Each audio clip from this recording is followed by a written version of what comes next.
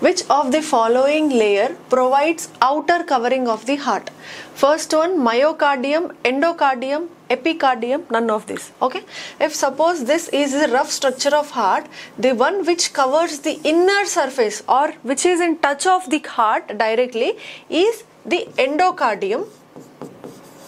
Okay. The middle layer of the heart which is in between endo and epi will be mesocardium, also called as myocardium. Why is it called myocardium? Okay, why is it called myocardium? Because it is rich in muscles.